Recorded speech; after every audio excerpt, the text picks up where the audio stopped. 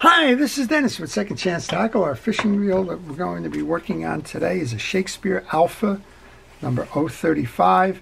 This one was made in Korea, so that puts it in the mid to late 70s. It was probably made by a contract manufacturer. Shakespeare wasn't making many of the spinning reels at that time.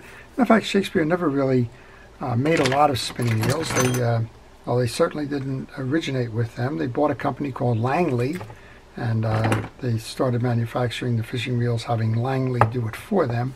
Eventually they dropped the Langley name and just made it Shakespeare. And by the 1970s they were outsourcing their reels, first to Japan and now to Korea here. And as part of Pure Fishing, where they are today, they're all made in China. So I'm going to say that this one is a 1970s, and this is a wonderful example of a very nicely made reel that's going to last and last and last with proper maintenance. This has got that little click. You either love it or you hate it. If you fish really well, it annoys the other anglers because, well, you're catching fish and maybe they're not. But that's the anti-reverse that's employed on this. You can turn it off. And when you turn it off, of course, you can backpedal the reel as well. So we're going to show you how the reel was made. If you have one of these, you'll learn how to service it. And we're going to give this one a second chance. This one came to me by a friend of mine who sells reels at flea markets. And he got a fellow that dropped a couple of them off. He's no longer fishing. He asked him if he wanted to buy a lot of reels from him. And he purchased several. And then he asked me to make sure that they're ready for resale. So that's what we're kind of doing here. Okay, we're going to take the star adjuster off. And we're going to take the spool off next. It's a little tight, but that's okay. A lot of dirt inside, and we'll show you how to service that spool towards the end of the video. Well, while I'm taking off the exterior pieces, I want to encourage you to subscribe to my channel. If you do subscribe to my channel, please use the notification button. That'll let you know when I'm posting videos. So today I'm working on a classic freshwater spinning reel. And tomorrow, who knows? It might be a saltwater trolling reel, might be a lever drag reel, might be a bass and low profile reel, etc.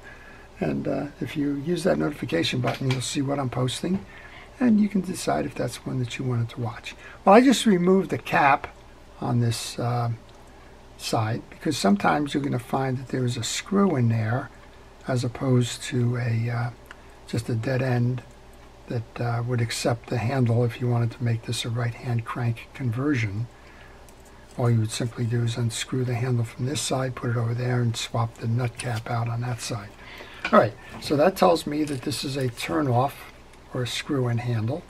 I'm going to remove that. There's a little slot here that makes it a collapsible handle, so I'm going to use a little bit of penetrating oil just to keep that joint there clean and working.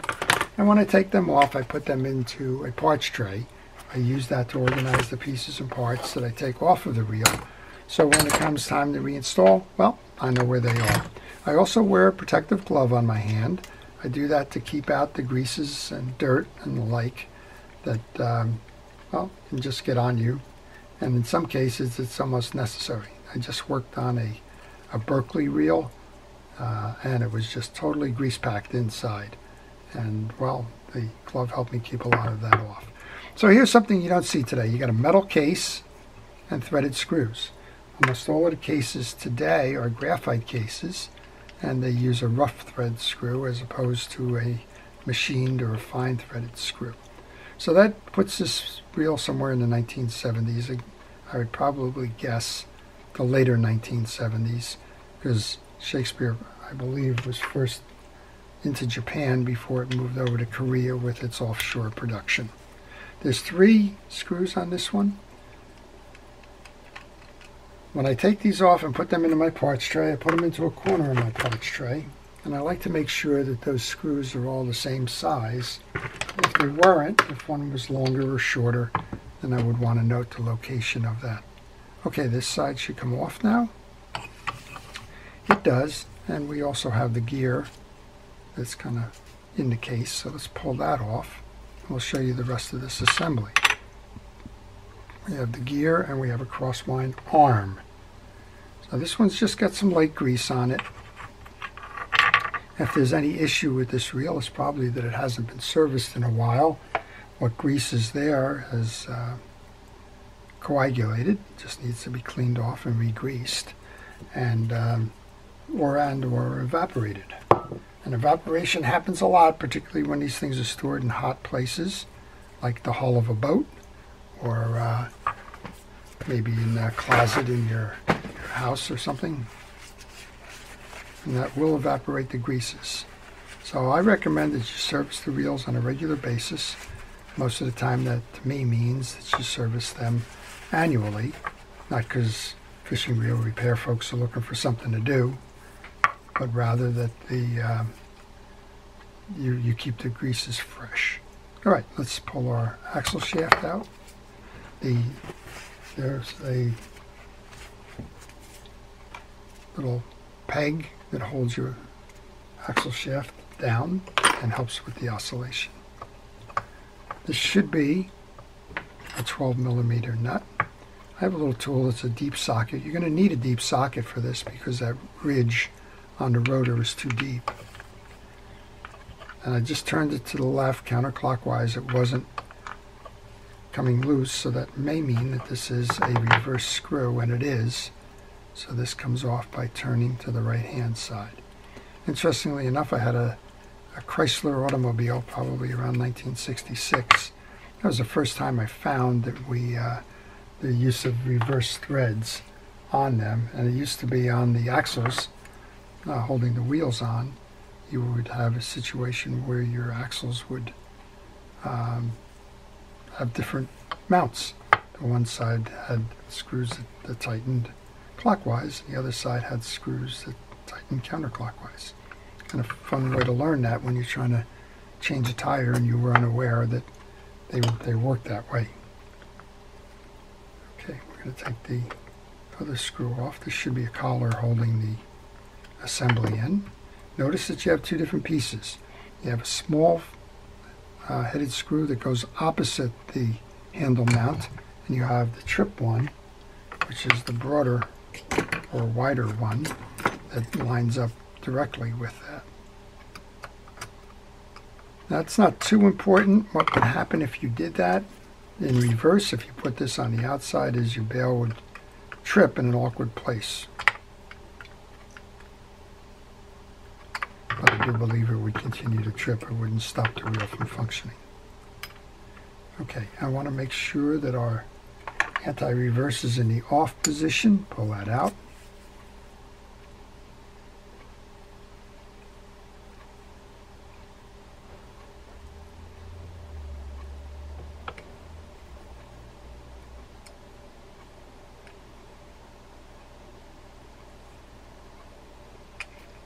And we can bring our bearing out, and then we can pull the pinion gear from this side.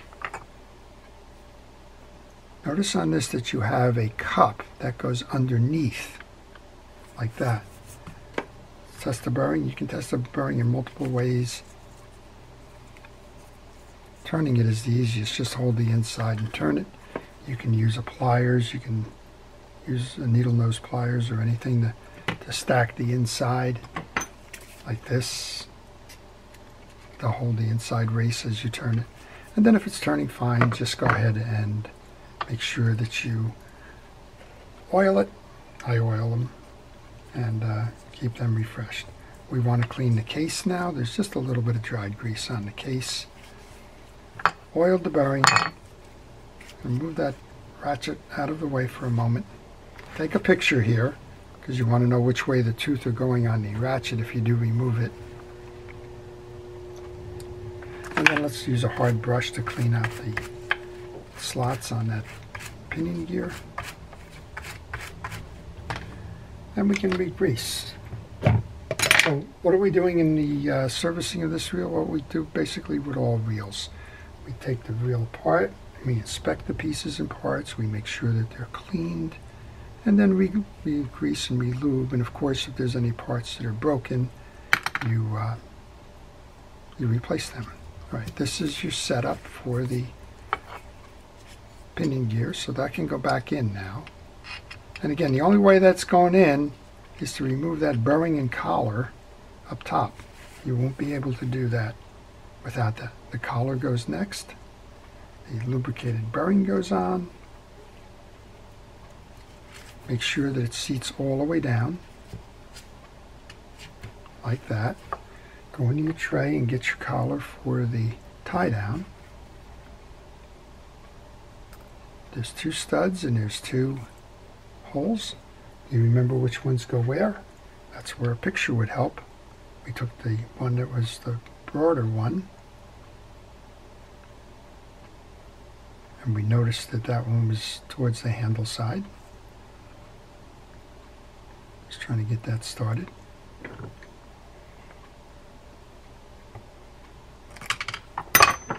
I guess we'll use our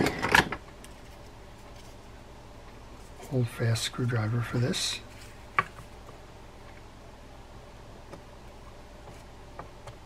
Somebody had asked me what this is. I believe this is a Klein tool, K-L-E-I-N.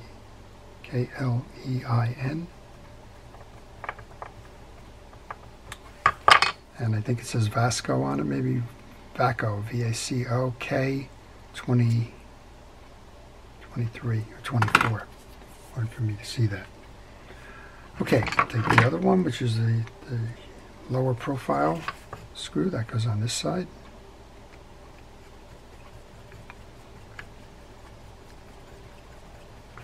Tighten that down. Let's make sure that the other one is tight. It's not. I have a tendency to do that when I use that screw starter. I tend not to pull that all the way in because of I don't want to separate those wings. All right, there's some dirt in the bottom of this rotor, so let's take care of that. A little bit of penetrating oil as a cleanup tool. Same on this side. There's a little bit of dirt on the inside here. So the penetrating oil acts as a degreaser. It also acts as kind of a little sticky catch-all for that. I'm going to put the oil onto the bail and work that through. Make sure that works fine, and then we can reinstall the rotor. Hold your rotor down at this point, or firmly on the pinion gear. Grab the rotor. And remember, this came off in a clockwise manner, so it's going back on in a counterclockwise. So turn it towards you rather than away from you. Take your deep socket. This is a Mitchell tool. I think we probably said that several times. Now you can give it a spin. Make sure that it's working fine. It is. Make sure you're tight enough. You don't want wobble in the rotor. Seems like I can just tighten that down a little bit more, maybe.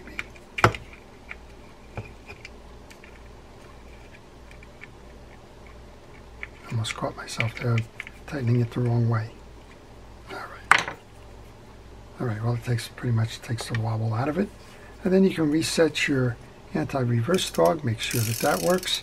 And just a little bit of lubrication on there, a little bit of oil around there will be fine. Here's our main gear next. We've cleaned it. Inspect the teeth to make sure that they're all uniform. Check the peaks of the teeth to make sure that those are all nice and crisp. And then we'll go ahead and put some lubrication on these. I'm using Penn Precision reel grease. I recommend that you use fishing reel grease when you're servicing your reels. I have a big tub of this, a 1 pound container, but you can get the grease and the oil online. I think the whole 2 ounces of each or something maybe. And it's relatively inexpensive, maybe $10. All right, nice fine coating of grease onto the axle shaft after you've cleaned it. Look for the hole. And what you do next is you bring this down and in through the pinion gear down to the base of the reel. There is no crosswind block on this. There is a stud that comes across to grab that. So just a little bit of grease onto the back where that's going to slide on the main gear is all that's needed. You can put a little bit onto the main gear itself where it's going to track. And align this pin with the hole in the axle shaft and then the hoop with the offset on the main gear, just like that. Normally there's a washer that goes there, it's on this side of the case. So we can, well, I think what we want to do is we want to clean that case. I'm going to use a rod and reel cleaner to do that before I put that on, because it's always easier to clean it this way than afterwards. So this case is held on by just a little adhesive, this badge. And a lot of times when you're servicing it, it's just enough, that little set down on the bench is just enough to pop that badge off. If you pop it off, you have a couple of options. The two more popular ones would be to use a crazy glue or an epoxy. And I've had some people use the hot glues, but I don't think they stay hot enough long enough to be effective. But if you've knocked it off, don't panic. You can put it back on. If you use the crazy glues or the epoxies, chances are it'll never fall off again, ever. I don't know if I can say the same with the hot glues that some folks try. All right, let's put the 3 screws back in. I don't recommend using a mechanical screwdriver for this activity. I do recommend turning it by hand. I do realize that there are some folks out there that have a weak hand and need the assist. If you do that, don't tighten it down all the way. Leave it proud, which means leave it, oh, I don't know, 1/8 or 1/16 of an inch from finishing, and turn that last bit by hand. That way you won't risk breaking the screws off or warping the case. I get a lot of reels in my shop that, well, somebody didn't heed that advice, and they have a broken case and they don't know how that happened. Well, I hear you. All right, got the handle back on. Let's go tighten that down. This has a little port for oil, so you can use an oiler and put a squeeze of oil in there. You can also hit it at the base with some penetrating oil. We'll set that aside. We'll come over and we'll service the spool. This spool has a little bit of dirt on the inside too, so I would say this reel wasn't abused. There's a little bit of dirt there. That's going to happen. I would presume that this was a freshwater reel. There's not a lot of corrosion or anything on the case that would be indicative of a saltwater reel. And we're going to just take a moment here to knock this little retention pin out. It's a spring. It's riding in a groove. I'm going to use a pick to move it out. And I got my finger on there because I don't want that to shoot. So it's a 5-sided spring. You can see it right here. I'll lay that on my table for a moment. I'll use that pin to pull out the drag set. Looks like we have a leather washer here that's pretty much been, well, it seems to be stuck to the second washer there.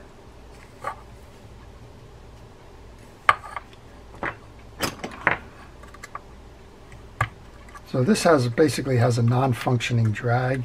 Everything is stuck together on it. So what you want to do is you want to do just what we did. We removed it. I'll show you how to make it functional again. And the first part starts with cleaning out the old dirt.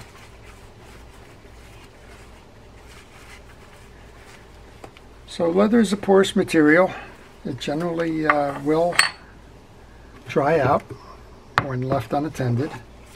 And the way to restore the washer is to, well, use some grease. You can use fishing reel grease. This is Cal's Universal Drag Grease, but if you don't have it, don't run out and get it. This has 2 sides, so it has almost like a plastic or paper side on the one. It looks like plastic. Then we have 2 washers here. They've been holding some of the dirt from those. So let's use some steel wool to see if we can't buff that off. If you don't buff it off, it's going to dig into the drag washer, and your drag washer won't have that spin or that release that you need on it.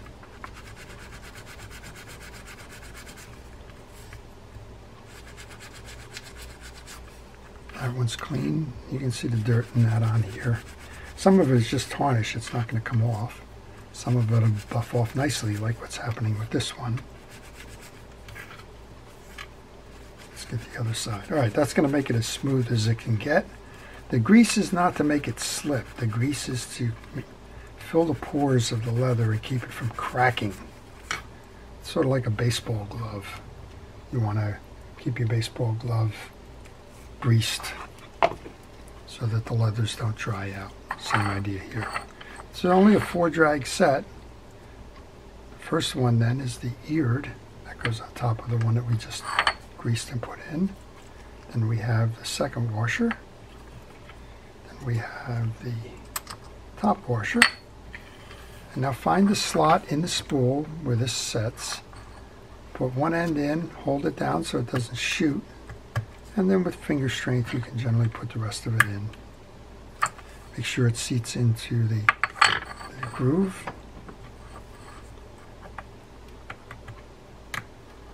This one just fell below the groove. That's okay. It's a retention clip. It's not going to do anything other than keep the washers from falling out when you remove the spool. And we can go ahead and put that back on now. Oh, just like I did with the other one. Let's grab that cloth that has that cleaner on it. Give it a little bit of a clean. The spool again tells you that it was likely fished in fresh water because there's no corrosion on the spool. Load that back in.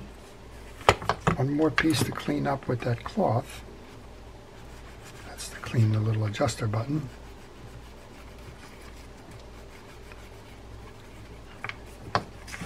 And this is the 035, so I'm not sure what that insignia is on top there. Is that the Alpha? Don't think so.